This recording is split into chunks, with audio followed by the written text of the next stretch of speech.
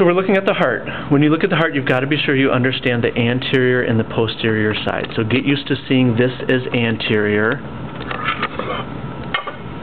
and this as posterior. Okay? The heart has 4 different chambers to it. We have 2 atria on top. We have 2 ventricles below. So the easiest way to learn this is to follow blood flow through the heart. Okay? So where I'm going to start is the superior vena cava and the inferior vena cava. This is painted blue because it's carrying deoxygenated blood. So superior vena cava, inferior vena cava lead into the right atrium.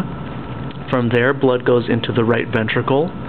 From there, that deoxygenated blood goes up the pulmonary trunk, out the left pulmonary artery, and as you can see on this side, out the right pulmonary artery. This is an artery, but it's carrying deoxygenated blood to the lungs. We're looking at the posterior side now.